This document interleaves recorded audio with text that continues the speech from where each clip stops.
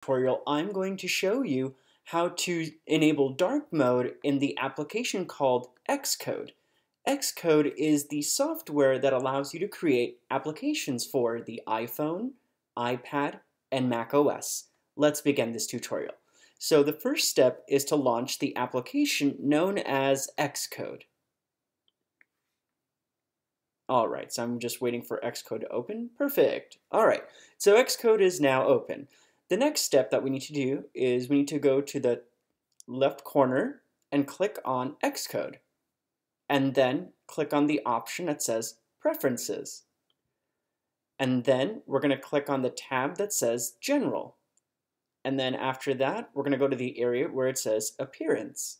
And next to Appearance, you will see a drop-down. We're going to go ahead and click on System, and then we're going to choose Dark. As you can see, now dark mode has been enabled on the Xcode application. But let's say, if you're not happy with dark mode and you want to go back to the previous setting, please click on the drop-down again and choose System. And that is how you can change Xcode into dark mode. Thank you very much for watching my tutorial, and I hope you have a wonderful day. Thank you.